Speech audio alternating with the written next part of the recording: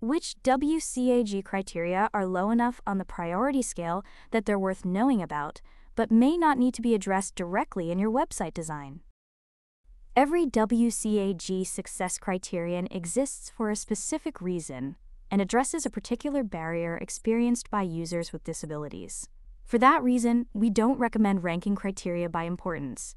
Doing so would imply that some disabilities matter more than others, which is not a responsible or inclusive approach. That said, certain criteria may not be relevant on all pages. For example, success criteria related to video or audio content wouldn't apply to pages that don't contain those media types. In those cases, it's appropriate to mark those items as not applicable in your audit or VPAT. So rather than thinking about deprioritizing, it's better to focus on context. Evaluate which criteria are relevant based on your actual content and functionality. Accessible web. Web accessibility made simple. Explore our tools, services, and education offerings.